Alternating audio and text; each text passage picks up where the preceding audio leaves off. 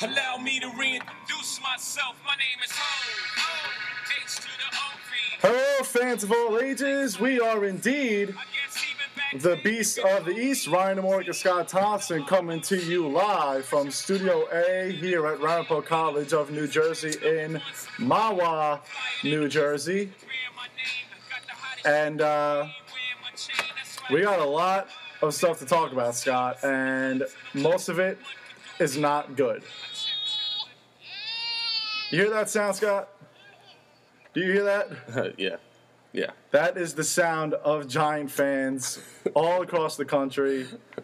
No exaggeration, because last night was one of the worst Giant losses. Woeful is the word. One of the worst Giant losses I've ever seen in my lifetime. Number one, it's got to be Deshaun Jackson. Yeah. This is probably number two. Yeah. I mean, what is there to say? Your coaching staff, your team, they just blew it. They choked. That is the definition of choking, and that's hard. Week one coming into a season with a lot of questions. Your team actually plays a great game against a team that was supposed to beat them by a touchdown. Blow them out of the water. No, I mean, not blow them out, but still, yeah, they weren't supposed to win this game. They played a great game, and they should have won it. And, you know, let's get into what went wrong. It's the thing that frustrates me. We'll get into the clock management later and whatever Eli told the crew and whatever. But what frustrates me is that you're going into the game with everyone on the Cowboys side. You go into the game, play very well. Offense plays okay. The secondary, which was probably their biggest question on defense, played very well. Rogers Cromartie had the 57-yard fumble recovery for a touchdown. He played a phenomenal game last night. Tremaine McBride, unbelievable game last night.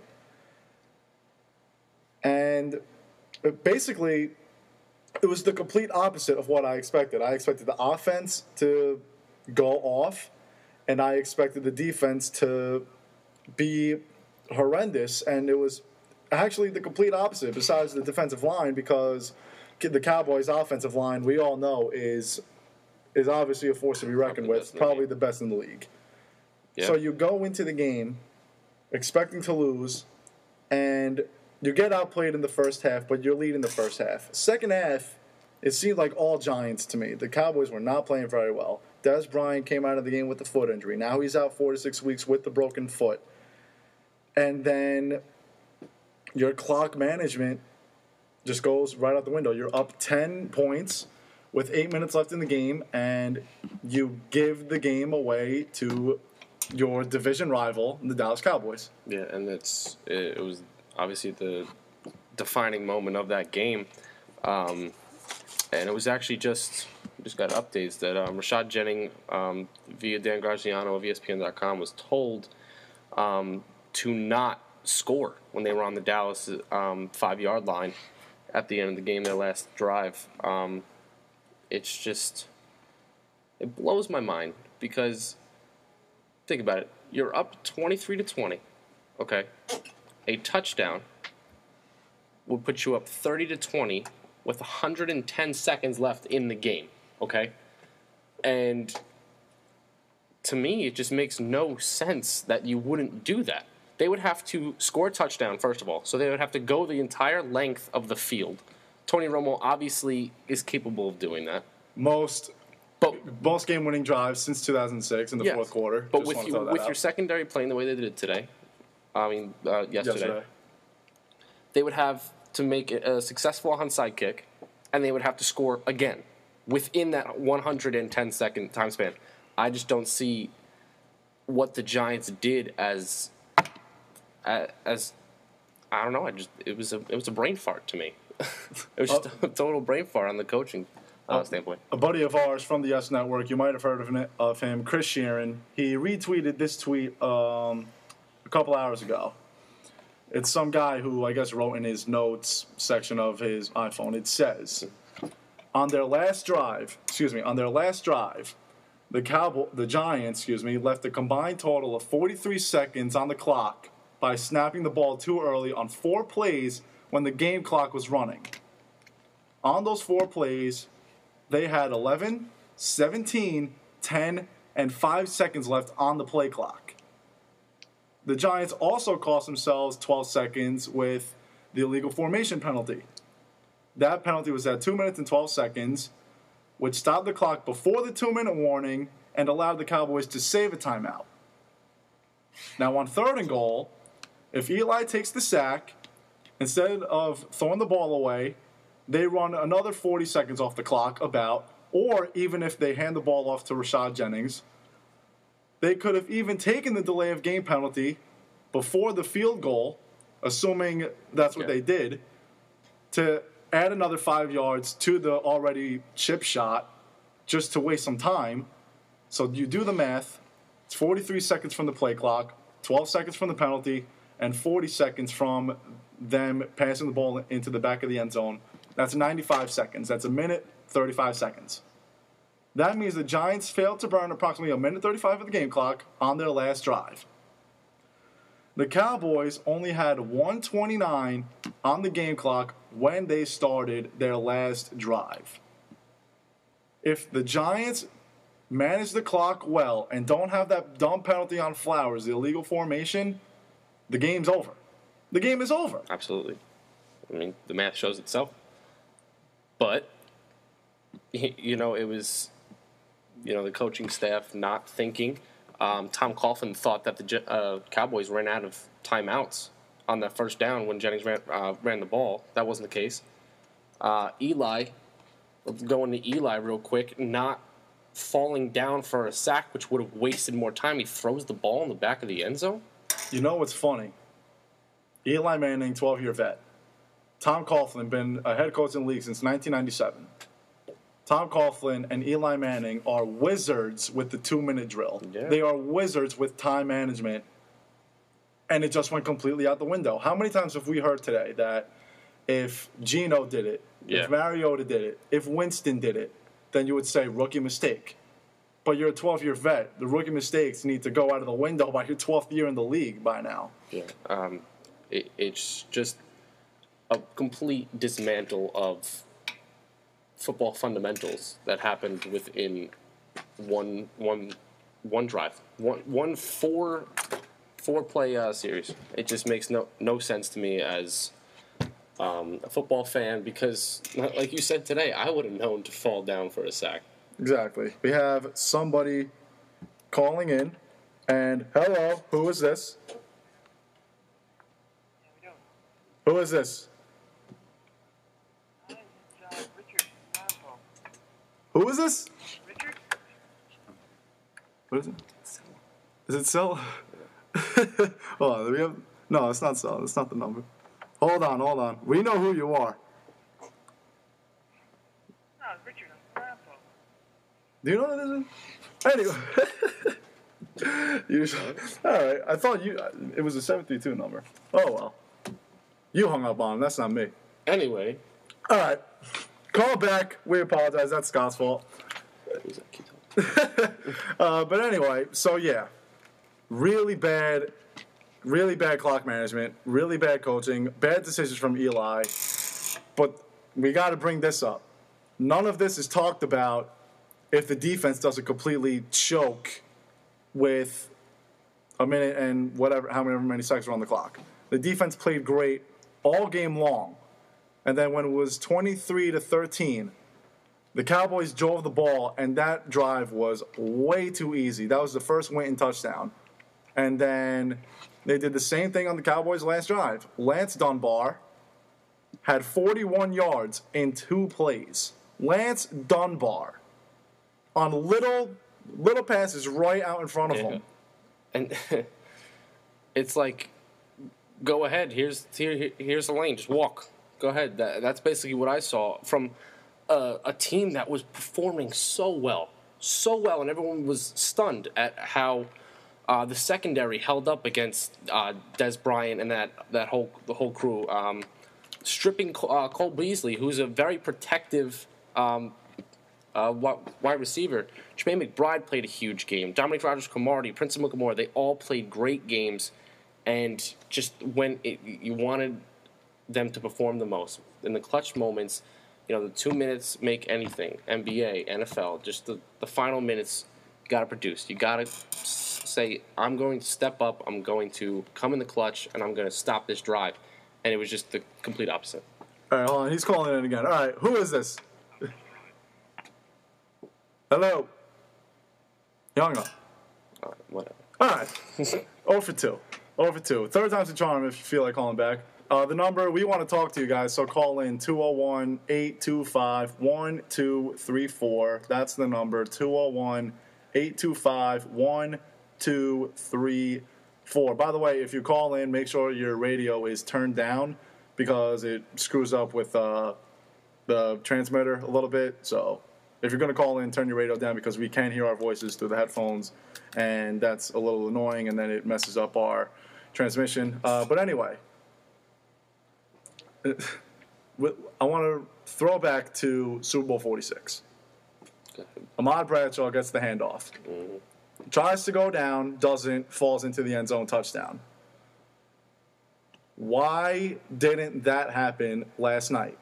You want to waste as much time as possible. And if you throw the ball, I mean, don't get me wrong. Going for the two-possession game is not a bad idea. But it's a bad idea when nobody is open. If someone's wide open in the end zone and you want to go and you want to get ahead by 10 points, then you throw the ball. Nobody was open. No, no one was open. And, Daniel Fells, they were saying if he even threw the ball in his way, he was being held so bad in the end. Badly. He couldn't even get off of the defender. So even if Eli put it over there, I mean, obviously, he was scrambling a little bit. Maybe wasn't paying attention, but I don't know. There were just so many things that went wrong on that drive, and it just baffles me that something so simple as running a clock, cannot be performed by two guys and a coaching staff that are veterans and have, the mindset of, I'm going to win this game. And clock management is winning a game. And this is a huge, huge game, Ryan, and you know that. Because this could come down to being the Giants might not win the East if it comes down to them having a good season because the Cowboys beat them week 1. It's just a bad way to start off. This is the stuff you get away in preseason. This is the real deal, and they just, they choke. It's funny how we're saying this is the loss where it comes down to the division lead, and we both called that the Cowboys would win the game. Yeah. But predictions go completely out the window when you have the game won, and then you literally let it slip right through your fingers. Literally let it slip right through. This is up there with the Seahawks not giving Lynch the ball. It's right up there. Yeah. And even that, and honestly, this is a worse play call than that. I'm going to be honest, because the Seahawks wanted to be aggressive. Marshawn Lynch, we saw it yesterday. He could not get the 1 yard in overtime. So, I mean, that's obviously one play. Who knows if Lynch would have gotten the yard. But in all seriousness, this was I usually don't blame football games on coaching, and especially with Tom Coughlin, because Tom Coughlin is a wizard when it comes to time management. He blew it. McAdoo blew it. Eli blew it. It's all three of their faults. And what I want to get into right now is, what is the order of blame from 1 being the most blamed to 3 being the least? You're talking about Coughlin, McAdoo. Coughlin, McAdoo, and then defense. All right, you know what? I'm not talking about McAdoo, because McAdoo, yes, he called the play, but it ran through Coughlin. So Coughlin obviously had to advise and say, yes, right, this is the play we're going to go with. Rashad, try not to score. Right. Okay? I think it mostly falls on Eli. Because Eli needs to understand that, okay, the play they called, this is what happened. But you need to know there is a clock in front of your face that is counting down. You're snapping it at 11. You're snapping it at 17. Why are you so anxious? Kill the clock. You're up by 3. You're at least going to be up by 6, which means they have to score a touchdown. Drop the clock. But no, he snap the ball real quick. I think it falls on him, and then at the end with the whole not falling for a sack, even it's just. I think number one, it falls on Eli. I think this falls on Eli, and he said in the press conference, I got to know that. I got to know that I have to fall for the sack. But you also know that you were snapping the ball way too early. Yeah. I wanted to see that clock at either 2 or 1 when you're snapping the ball. I think Coughlin and McAdoo are not telling him snap the ball at 10 seconds. No, snap the ball. That's all on Eli. Yeah. So you make a great point when you talk about the entire drive. When you want to talk about the entire drive, then yes, you put most of the blame on Eli for not knowing how much clock is left or lack thereof. But when you talk about the play in general, it's going to be referred to as the play in Giant. We have the catch, we have the helmet catch, and then we have the the play. That hopefully doesn't get them out of the playoffs. Yeah, exactly. But what was I lost my track of thought for a second. Coughlin or McAdoo or both, someone needs to tell. Should Eli know to take the sack or to give the ball to Jennings or whatever? He of course should know that. But the coaches can't not tell him that. The coaches can't assume that he knows that. Yeah. As a coach, you have to remind your players of the situation. That's what the coaches are for. And Tom Coughlin's very good at that, analyzing the situation. How many times do we see him on the sideline going absolutely ballistic on someone? Because he knows the play. He has to analyze the play. And someone didn't tell Eli what to do. At least that's what I'm assuming. And Eli hasn't said anything anything to, what's the word I'm looking for? Anything to go against that. Yeah. So blame goes on Coughlin for that play. But if you want to talk about the entire drive in general, then you make a really good point with Eli. Again, snapping the ball with 11 seconds, 10 seconds, Yeah. 17, snapping the ball at 17 seconds left in the play clock. What is it? The 20? What didn't he rush the offense at one point? Did he? I mean, I don't know. But what's play clock? 35? 40. 40. Okay. So, yeah, even 17 seconds, that's a normal play. So, I mean, I don't get it. I think it falls on Eli most. Like, I can understand where Coughlin is coming from. I really do. Like, if you don't want him to score, I mean, you are killing the clock either way. And Eli just did a poor performance with that play call. But why do they have to try to score with a pass? You know that if it's incomplete, the clock stops. And even if they do score, they still have 1:40 left on the clock to score 2 touchdowns. We saw Romo score a touchdown in 90 seconds, if that. So you know that if they wind up getting the outside kick, then they would have solid field position at the 40, and then they would only need a field goal anyway. So a quick 15-yard out route, you're in field goal range. So why not run the ball? Run the ball. Obviously, we're stating the obvious. You've heard of this all day. But it baffles me. Why did you have to try to score throwing the ball? If you don't score on a run, unless you go out of bounds, the clock stops. Because odds are, on a 3-yard carry, if that, you're staying in bounds. On a pass, if it's incomplete, the clock is stopping, and there's no excuses whatsoever. You run the ball, you don't score, waste the clock, take the delay of game. They have 45 seconds left on the clock. And you know what? As soon as I saw Eli, because it was a play action, I saw him look for Jennings, and I was like, all right, sweet, good idea, waste the clock, even if you don't score, good plan. And then I see him hold on to the ball. And as soon as he held on to the ball, me, my dad, and my brother were watching the game. We all said that the Cowboys were going to drive the football because you know Tony Romo was capable of that, and you know that's a huge momentum swing right away because right away Dallas is saying, okay, we're going to try to take advantage of the mistakes, and Dallas did just that. Especially at AT&T Stadium, too. Exactly. I mean, you have your fans backing you after that. I mean, I don't know. It's like running a marathon, and the final 10 feet, you just start walking. That's what it felt like to me. They were playing so hard, and everything was just starting to click, and then right at the end, they just nonchalantly forgot to play the game of football. In my opinion. Like I said, I don't usually blame a Giant game on coaching, but this one, you have to at some point. Yeah. 2 touchdowns should not have scored. The last one, obviously, and the penalty on Dominique Rodgers-Kamari on Which third everyone down. said, even Mike Pereira, the referee correspondent for NBC, said that wasn't a penalty. That's the normal pushing and shoving of a receiver. And And he didn't even push and shove. No, he just had his hands there. Barely. What was it called? That he pushed his shoulder back? And I didn't see any part of his upper body Not at move. all. If anything, the receiver kind of pushed off of him at the end. I follow a lot of Cowboy fans on Twitter because I'm friends with a lot of them.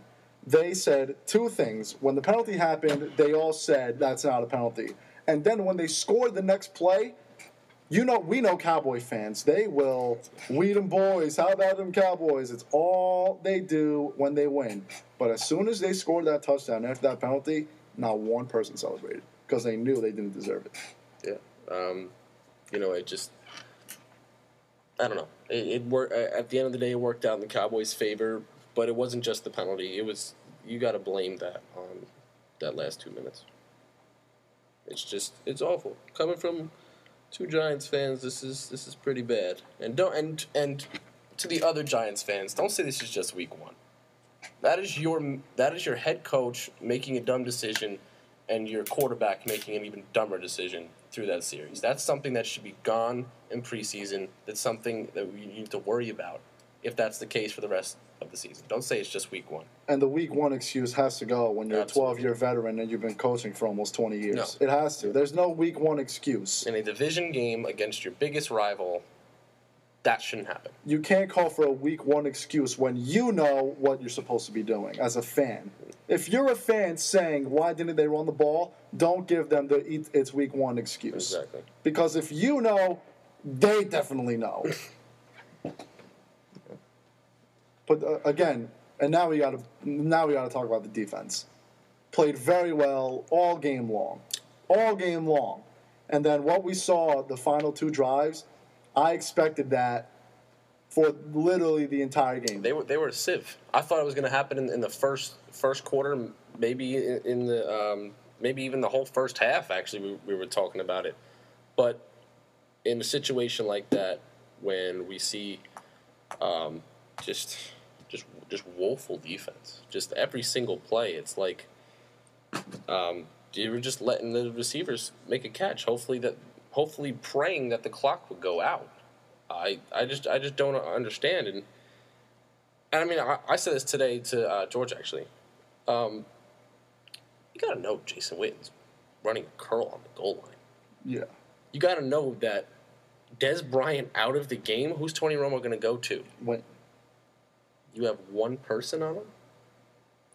a rookie linebacker on Jason Witten. I'm sorry, but that's a piece of cake for Tony Romo and Jason Witten. And that's on Spags. I mean, I like Spags a lot. And I hate to say that he has no help with defense, but you still got to know you can't put an rookie inside linebacker on Jason Witten. You double team Jason Witten. You know he's going to throw to him. I would take any other chance on a one-on-one with any other receiver. Cole Beasley, fine, one-on-one.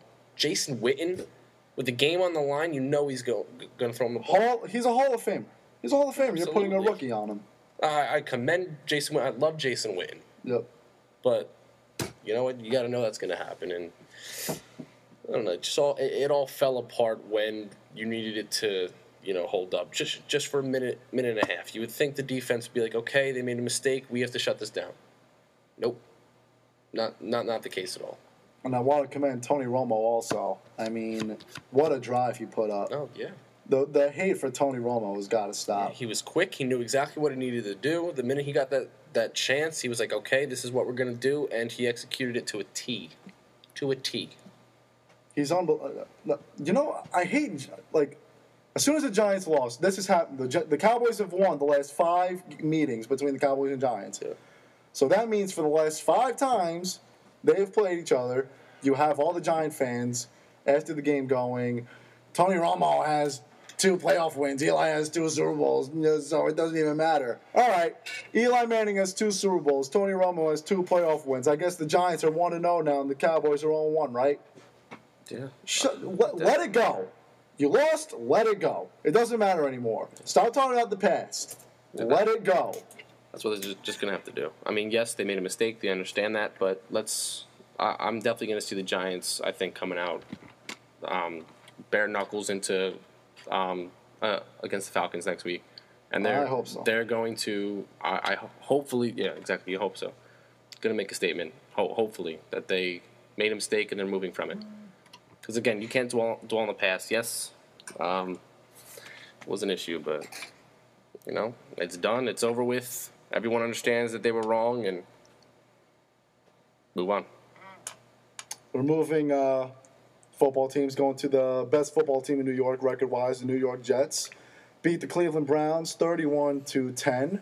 Ryan Fitzpatrick, pretty impressive New York Jets debut, I'd say. He threw 174 yards, 2 touchdowns, an interception. Was that interception the one that he threw and then Marshall Yes. fumbled? So that's the interception. I think, yeah. The Jets played a great game yesterday.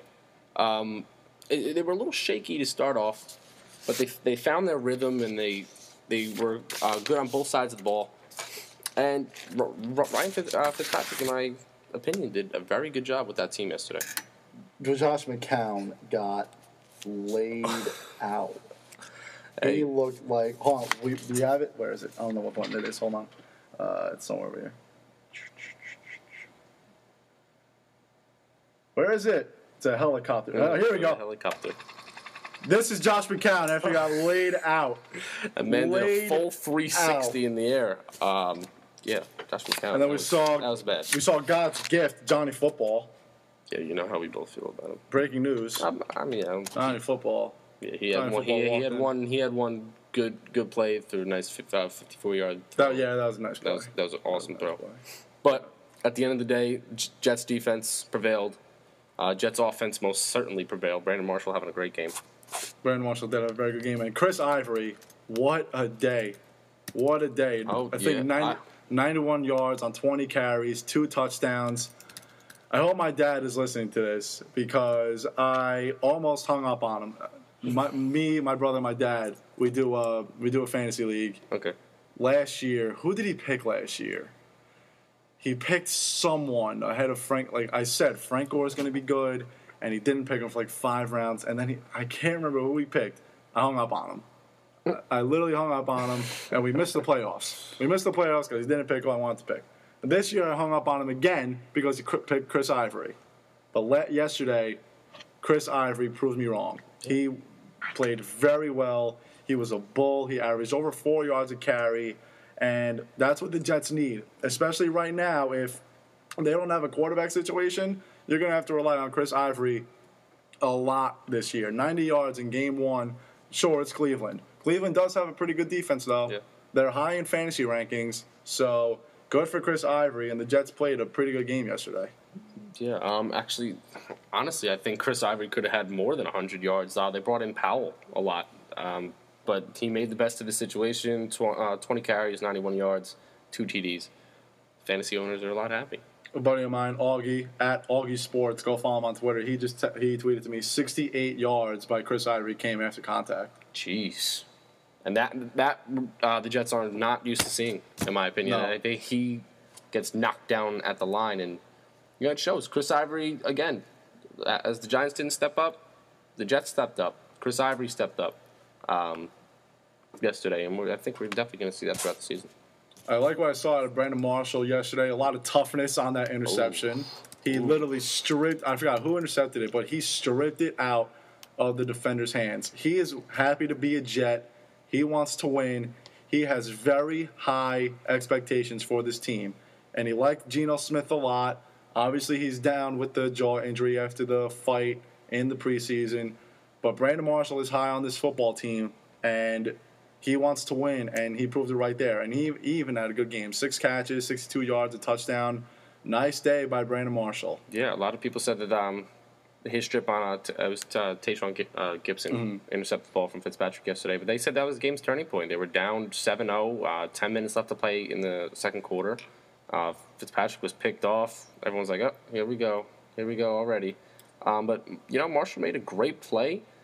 And then they returned to what did they return the ball to? Cleveland's 11-yard line. Something like that. So they set up perfectly. Two plays later, scored, game tied. Jets Talk. Make sure you call 201-825-1234. Beasts of the East. Ryan Warwick and Scott Thompson on WRPR 90.3 FM. The bad news about the Jets, though, Antonio Cromartie down with the sprained knee. Well, bittersweet because it looked real bad. Yeah. Everyone thought ACL, MCL, meniscus, whatever else you could think of with a knee, and luckily it is just sprained. He is week to week right now. He's not. They say he's not ruled out for next week. Next week, yeah, no. So. Oh, by the way, the Colts were terrible yesterday. Oh God, awful. I mean, Buffalo played a great game. Told you yesterday. they'd be rejuvenated with Rex Ryan there. Oh, absolutely. But I was surprised. I mean, I know, like the Colts, they're supposed to have one of the top offenses in the league, and they were bad. Yeah, real bad. I mean, what happened yesterday? I don't know. T.Y. Hilton got hurt. He might be week to week. They're saying he might miss a game or two. And Sean McCoy didn't even have a good game. Did he have a touchdown? I don't remember. 41 yards, 2.4 averaging. That's it. Wow. Nothing. Yeah, Bills played a really good game yesterday. They're a good team. Every team in that division is very good. They all have a very the Patriots probably have the worst defense in that division. They still have the best offense, which gets them out of every single mishap they might have. Pretty much. But Buffalo's defense is incredible. The Dolphins have an incredible front four. We already know about the New York Jets defense. Buffalo played a really good game yesterday, and I was surprised that the Colts got absolutely manhandled. Yeah. So week one predictions. Me, you, and George were both 8. We're all 8-4. Brandon was 8-6. Brandon was 10-4. So we got two games tonight. I don't even remember who I picked. I have to look at that paper. I think everyone picked Eagles Vikings except for you. I picked Falcons. I think you said Falcons Vikings. I picked Falcons Vikings. So we'll see what happens with that. Want to go bold predictions for tonight? Bold predictions? Bold predictions for Who's tonight. my key player tonight? Yeah. Both games. Both games. I think my key player, definitely for the first game, the Eagles-Falcons game, is going to be DeMarco Murray. I think if you want someone to make a statement about, letting him go and getting picked up and, making a new out of something that he never, in my opinion, I never saw this coming at all. I thought Jerry Jones would give his left leg for DeMarco Murray after the season last year. Yeah. But I think he's going to have a great game tonight against the Falcons defense, who's a little iffy to me. Their offense is incredible, though. Yeah, definitely my breakout player tonight is going to be DeMarco Murray. Adrian Peterson. Ready for this? Anita Marks said that Adrian Peterson would rush for 2,500 yards. And I don't doubt it at all. Really? I really don't. I don't. 2,500? This man's on a mission. 25! Hey, listen. I think after everything that's happened to him, Adrian Peterson, in my opinion, still is the best running back in the game right now. I just saw that calculator. Well, what does he have to rush every game? 156.25 yards a game. There's no way. You know what? Stop. Hold on. I'll say yes, you say no. I do. He was going to have to rush for 156 yards a game if he wants to get to 2,500. He's not going to get to 2,500, but I'll tell you this. Adrian Peterson is going to rush for over 175 yards tonight against the 49ers. Yeah. The 49ers' defensive line is terrible. They lost everybody. They lost everybody. It's like they all just got up and said bye. Basically. Who was that? Patrick Willis? Patrick Willis retired. Chris Baldwin retired. Justin Smith retired. Alden Smith is in jail. Raiders. So jail, yeah. That was oh. Actually, just got a quick update. Giants QB Eli Manning admits he did tell Rashad Jennings not to score on the 2-run plays inside the Dallas 5 yesterday. So that's both from Jennings and Eli saying that was the I don't case. get. Don't they? There are clocks all over the place. There are clocks all over the place, and they couldn't see. All right, we're past I don't get. No, I don't get it. Hey. There are clocks all over the place, and oh my god, this is what Eli's saying right now. I'm legally blind. There you go. Eli's legally blind. I'm legally blind. What are you doing? It's 6:35. We talked a lot. We did talk a lot because the Giants are a joke. Yeah. Giants are a flat-out joke. But you know what? Update time. Here's Scotty T with the updates. All right, we got a Ramapo updates. Women's volleyball. Saturday sweep beat Cairn University 3-0, winning the sets with a combined score of 75-15. An absolute blowout. A few hours later, they played Emmanuel College 3-0. Ramapo hitting percentage at .571 against Cairn. 192 against Emmanuel. Larissa Iwaskew with 22 kills on the day, 7 aces against Emmanuel. Emily Harris with 26 digs on the day. Caitlin McIver with 33 assists, 25 against Emmanuel. The team moves to 2-1 overall. Back in action on Wednesday as they take on Mount St. Mary's College at the Bradley Center at 7 p.m. On to women's soccer. There we go. Took down Centenary College 3-1 yesterday. They moved to 4-0 on the season. Skylar Ray Backey with 2 goals. Back in action on Wednesday when they traveled to Drew University. On to men's soccer. They unfortunately lost their first game of the year on Saturday when Eastern Connecticut shut them out 4-0. Now 3-1-1. They are back in action Wednesday when they traveled to Arcadia University. Women's field hockey lost to Marywood University on Saturday 3-1. Melissa Choka with the lone Ramapo goal. They are back in action tomorrow against St. Thomas Aquinas College here at Ramapo. Women's tennis, they took on St. Thomas Aquinas today. We'll see how that goes. I should have given you that update. What, they won? I have no idea. I actually should have checked before the show. Oh, jeez. Well, I'll look it up and I'll let you know. We'll look it up and we'll let you know. All right, on to pro updates. Again, Giants lost a heartbreaker last night, up 10 with 8 minutes to go. Then up 3 with over 1:30 left. They elect not to run it. Make it 26-20 with 1:30 left. And the Cowboys quarterback Tony Romo took his team down the field, and then this happened.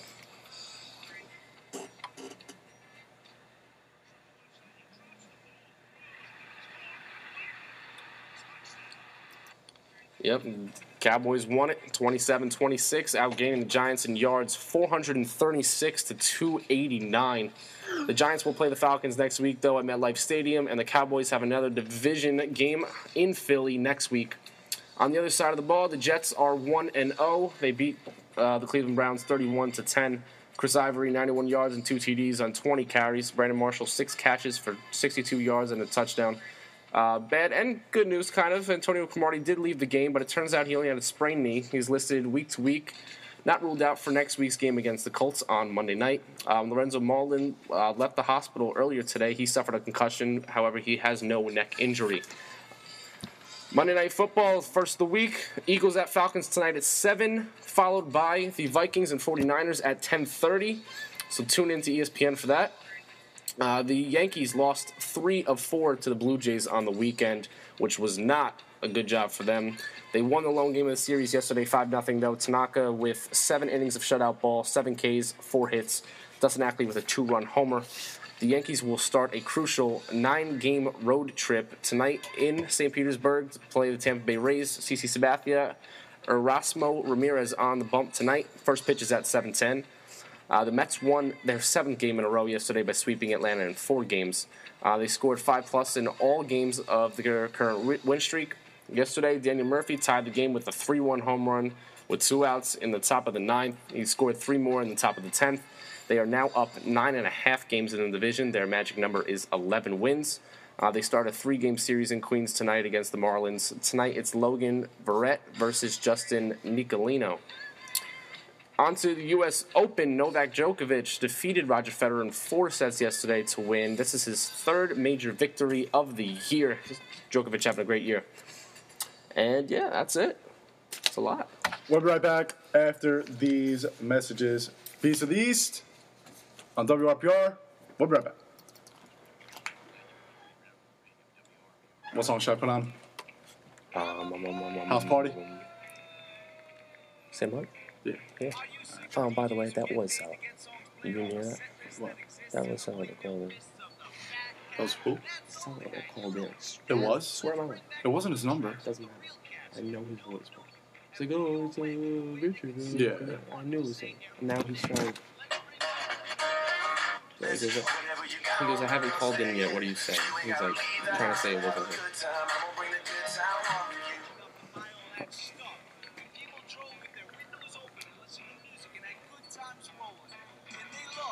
Why don't we ever pause this when we do the commercials? I don't know. I should have. Do you know how to edit that out? I just talk shit I about do. I just talk don't shit feel like about doing it. Sella. And Yeah, that's Sella? He'll be alright. Oh, the mics are on. Hey, guys. We'll be alright. Don't worry. Beast of the East. We screwed that one up, didn't we? We really screwed that one up, huh? oh, well. We'll be alright. Yeah. Beast of the East, Ryan Morgan, Scott Thompson. If you want to be a homebody. I'm really embarrassed. That's probably the worst screw up I've had so far. Hey, oh, well, it happens to the best of us. All right. Let's get to baseball, Ryan. Sorry you guys had to hear that. You hear that, Sella? I don't- Anyway. Let's talk about the Mets, man. We'll be alright. Alright. So the New York Mets, they have won 7 in a row. All of those wins by 5+. They've had 5+ runs. They In don't every know single how, game during that win streak, yeah. yeah, they do not know how to lose. And I saw an incredible stat the other day.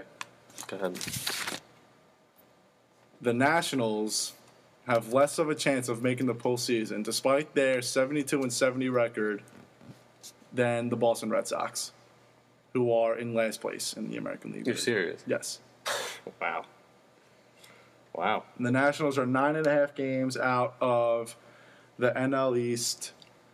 They are, I don't know how many games out in the wild card. I know it's double digits. Yeah. Yeah, let me find it real quick. The Mets, they don't know how to lose. They know how to win, and they want to win. They have their true identity. We talked about this the other day. The Yankees don't have their true identity. The Mets do. Yeah, the Nationals are 10 games back of the wild card. 10 games back in the wild card. I think the Red Sox are... The Red Sox are 7. It's a joke. Anyway. Yeah, the Mets are having... I think they're having the season of their lives right now. This is so rejuvenating for Mets fans because they're usually used to dwelling on the past and, maybe next season. Saying maybe next season. Maybe next season. Who knows? But no, it's this season. This is next season for them. This is now, right now. And Terry Collins smiling on the bench. Oh, yeah. We're not used to that. But, yeah, coming from a family who was half Mets, half Yankees, we're definitely hearing it right now from the other half. Because the Mets, in my opinion, are the best team in New York right now. I said it. Without a doubt. Without a doubt, the Mets are a much better team than the New York Yankees. They're running away with this. The legit running away. They can't lose. Even when they were down against the Braves, you knew, uh-oh. It is the Braves. I mean, yeah, but you knew But the it Mets were is going the to find a Mets. way to come back. The Mets clinched their first season, their first 500 season for the first time since 2008, I believe. And they can clinch the NLDS and possibly get home field advantage. When was the last time that happened? They are a half a game behind the LA Dodgers. The Mets are 82-61. The Dodgers are 82-60.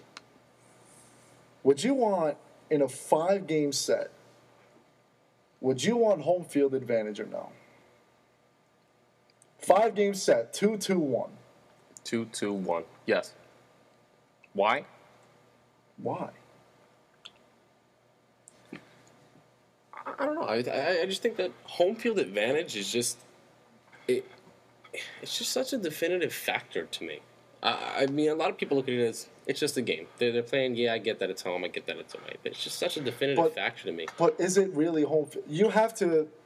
Here's how I look at it with with all the formats: the 2-2-1, the 2-3-2.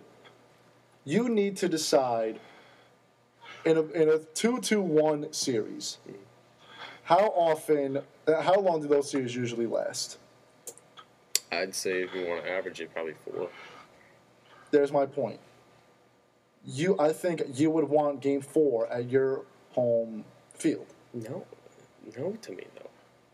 No, because you can obviously get Game 5 on your own home field. But to me, the Mets fans this year are selling out Citi Field every Right. single postseason game. Right. So that I don't see them if they're going to get home field advantage.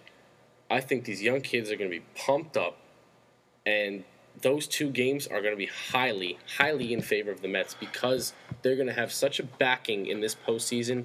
There's going to be every single T-shirt you can think of being made. You're going to see just so much Mets pride, excuse me, throughout the postseason. And to me, I feel like those first 2 games, if they get home field advantage, would be absolutely awesome. But on the other side, if they don't get home field advantage, I can definitely see them, like you said, maybe winning one on the road and coming back and finishing it at Citi Field. I just think Citi Field this year, this postseason is going to be rocking. Without a doubt. Without a doubt. They haven't made the postseason since 2006. They're selling out every game. It's not even October yet. We need postseason baseball back in Queens. Postseason baseball back in Queens. Who thought we'd is be one saying of that? The best things to happen to the sport in a really, really long time. The Yankees and Mets, both. Yeah. The Yankees haven't made the postseason since 2012. There's a chance at another Subway Series. I would love that. Small chance, but Yankees just got to start playing well. We'll get to the Yankees in a couple minutes. But real quick, I want to talk about Matt Harvey.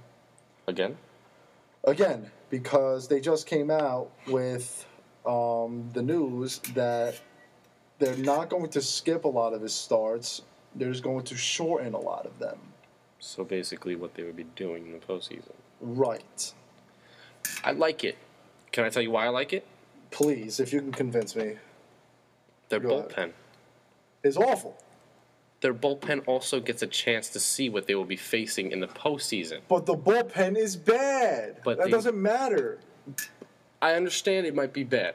Yes, Tyler Clippard and Familia are putting in good innings, but other than that, it's almost like the Yankees. Betances and Miller are putting in good innings, but other than that, we have a little bit of an issue. But if they can understand, if they can get a feel for, okay, Matt's going to go a max 5 2/3, 6, we need to step up. We need to help our team win. So if you're going to ease them into that, I like it. I do. But again, we can't be pitching Tyler Clippard and Tyler Clippard and Familia. Every single night. You really want to do that? You kind of have to, right? But then the more they throw, they're going to be exhausted. Look at what happened with Betances and Miller. Betances, the game that we went to, he was being used a lot by Girardi, and he almost blew that game. They were up 3 runs. He walked 3 people, and the bases were loaded. He's lucky he got out of that inning. Yeah. If you overwork the bullpen that's already bad, it's not good. This is a bad bullpen, and if you're going to rely on them for 4 or 5 plus innings for the rest of the season, the 9.5 game lead is going to be safe. But then you're looking at the division series against most likely the Dodgers, and you have no shot because the bullpen's going to blow it. You got to bear down. The bullpen has to understand that they are going to be an extremely definitive factor in the postseason. And they need to bear down, and they need to pick their pants up, put on their belt, put on their glove, and pitch. Pitch what you're supposed to be there. You're there for just that. You pitch. You're on the mound. But they can't pitch. They're going to have to. I understand you're saying can't, but got to look at it optimistically. Matt's going to put in this. No Met fan looks at anything optimistically. Are you kidding me? They have a 9.5 game lead, and people are still saying they're going to blow it. Be an optimistic sports radio talk show host. I am. For me. No, you're not. I am never pessimistic. You kidding me? You just said they're really bad. They are really bad. That's not being pessimistic. That's just stating facts. They're bad. At the end of the day, bear down, pitch, do your job. Good luck. Good luck, Mets. Because if Harvey's throwing 5 innings, you're done. Good You're luck, done. Mets, because Wait till next year. We're bringing back the saying because the bullpen's throwing for 4 or 5 right. innings. They can't throw. Harvey needs to throw. he needs to, but he's not going to. We already established this. We did already establish it. Let's go to the other side. Let's go to the other borough. I want to go to sleep. I'm exhausted. Anyway, let's go to the other borough. The Yankees with a god awful series against the Blue Jays. Ryan, please tell me they're gonna at least make the playoffs. They're going to. All right. Wow. You are a hypocrite. I'm sorry. Ryan, be an optimistic radio Joe. Just tell me,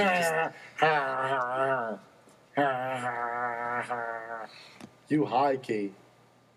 You're high key a hypocrite. Yeah, whatever. All right. Anyway, Yankees biggest series in years, probably 3 years. Their biggest series, and they lost 3 out of 4 at home. One of them on September the 11th. I thought that game was going to be a huge momentum swing, and here's why. September 11th, obviously a day where the entire country is rooting for one another. And obviously the Yankees are at home. So you know the crowd is going to be wild. And then they're playing Toronto, which is a country versus country game. I know, stating the obvious. But that game right there is the game that they should have won. And Severino did not pitch well at all. And that set the tone for the entire series. And then you go into the doubleheader. Let's be real. We heard it on the Michael K. Show before. Joe Girardi did not manage very well at all. No. At one point, it was 5-4, bottom of the 8th. Men on first and second. Ellsbury and Gardner at first and second. Wild pitch. Ellsbury takes third. Gardner doesn't take first. I was listening to it on the radio, so I'm not sure if he got a bad read or not. But that happened. So first and third. Why isn't Brett Gardner stealing? Probably because Cecil's on the mound and he's a lefty. But then he gets in a rundown, send Ellsbury, and then go the old school way. You have Brian McCann up, and then he winds up getting a single, ties it up. If Gardner's on second, he scores. That's the game-winning run. The Yankees win. And then that sets the tone for the second game in the doubleheader. Because who knows what would have happened if the Yankees won the first game of the doubleheader, because the Yankees went into the game 11 innings, rain delay. Chasen Shreve and Brian Mitchell walked 25 guys in the top of the 11th inning. Let's not even talk about that. And that set the tone right there for the second game. And they didn't play the second game very well at all. The only bright spot of this series was Masahiro Tanaka, who has proven that he can be an ace, and when the Yankees need him, he can throw. Yeah. That's the only bright spot the Yankees had all weekend. But at that point, it didn't matter, because those three losses were such a travesty to their chance of trying to at least pick up the division. And I don't know, it was just, again, it was a woeful team that didn't show me that they wanted it. You know, just simple not performing. Again, like you said, Mitchell and Shreve, not being able to find the strike zone. Again, you come in for an inning or two max, find the strike zone. Yeah, I know Shreve couldn't throw a ball down the middle, save his life, honestly. And you know what? Going back to the bad managing by Joe Girardi, I've been a huge fan of Joe Girardi. All season, especially for trying to make the best of what he has with him. And he's done a very good job, along with his coaching staff.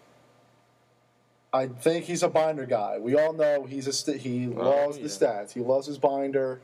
But I think he's managed the bullpen very well up until the last couple of games. I don't think Betances should have came in the game yesterday. They're winning 4-0, but Girardi has no trust in anyone except Betances and Miller. It's almost like the Mets, you know. Terry Collins, yes, the Mets are on a streak. But Justin Wilson and Chasen Shreve, they're in a rough spot right now. But Chasen Shreve has been dominant all year. Justin Shreve has a strikeout machine. I think he's averaging a strikeout an inning. They've been very good. But now, Betances threw yesterday. He threw the first game of the doubleheader. First game in a new series at Tampa Bay tonight. He's not available. So and you have CeCe Sabathia starting tonight. He's a 5-inning guy. So now you got to rely on Chasen Shreve and Justin Wilson, probably Adam Warren, for 3 or 4 innings until Andrew Miller can come in. Yeah. So you don't have Dylan Betances tonight. You almost didn't have Andrew Miller tonight because he was warming up yesterday, which is ridiculous. 4-0 ball. See, that's Girardi's problem. If he sees a lead slipping at any point, Miller, he will bring in Betances and Miller. I remember against Boston, they were winning 13-8, and he brought in Betances because it went from 13-3 to 13-8, and Girardi was in panic mode. Yeah. He's usually very good with the bullpen, but when he sees a lead slipping, you could be up 6 runs, and he doesn't trust anyone except Betances and Miller. And now you don't have Betances tonight, and CeCe is going to throw 5 innings. Okay. Well, you know what? It comes down to what are you going to do to put together a win each night to make sure that you solidify a spot in the playoffs. You know? Beast of the East from Studio A, Arapahoe College of New Jersey, Mahwah, New Jersey on WRPR 90.3 FM. Ryan Warwick and Scotty Thompson. We are the Beasts of the East. We'll be right back with our Beasts of the Week. But first, some messages. All right. It's time for Beasts of the East. No, it's time for the Beast of the Week on Beasts of the East. There we go. Ryan, who you got? I'm going with my boy Tyler Eifert, obviously. Tight end, Cincinnati Bengals, 104 yards, 2 touchdowns. He got me 36 fantasy points. Tyler Eifert, congratulations. I know you're listening. You are my beast of the week. Scotty T, what you got? Even though they lost in their game against the Green Bay Packers, Matt Forte had a great game, and that's why he's my beast of the week. 141 yards on 24 attempts, 1 touchdown, and averaging basically 6 yards a carry. Matt Forte, always a prolific runner. Too bad Matt Forte can't stop me in fantasy. I'm going 4-0 this week. Ladies and gentlemen, we are the Beast of the East. That's Scotty T. I'm Ryan Mork. Scotty T, any last words? You're hungry. I'm hungry. I'm really starving. hungry. But the Yankees better. Come, just win. Just win a game, please. Thank you. All right. That's all I got. We are the Beast of the East. Thank you for tuning in. It's not goodbye. See you later. Take care, everybody.